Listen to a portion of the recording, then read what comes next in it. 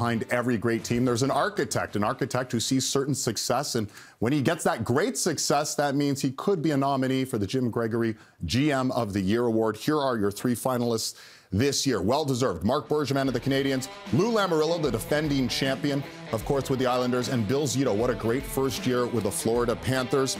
Now, here's the man who created the award, our friend Brian Burke, getting to the point to announce the winner. The NHL General Manager of the Year was first awarded in 2010.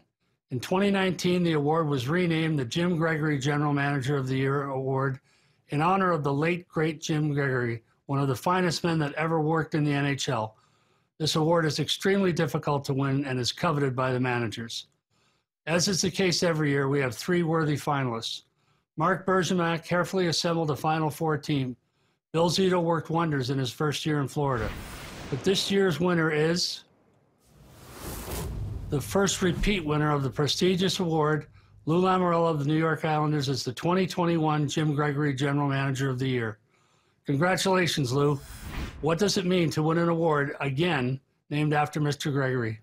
Very humbling, Brian, and yet difficult at the same time, because this is an award which embraces whatever success the organization has had throughout the year.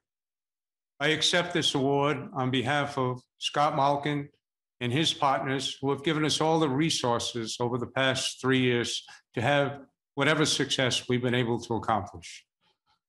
My two very capable assistants, Chris Lamoriello and Steve Pellegrini, our coaching staff led by Barry Trotz, our players led by Captain Anders Lee, my very capable hockey administration's director, Joanne Hollowa, our scouting staff led by Trent Clapp, our public relations department led by Kimmer Auerbach and his very capable staff, our business staff, who in particular this year has been very difficult and has done a tremendous job in opening the arena after the pandemic, having to deal with vaccinated, non-vaccinated sections, and each and every day the law is changing.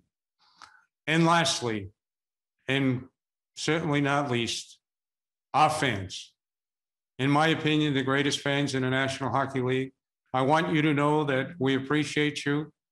We thank you for the support that you've given us. You are our seventh player. And lastly, it's certainly an honor to be associated with Jim Gregory's name.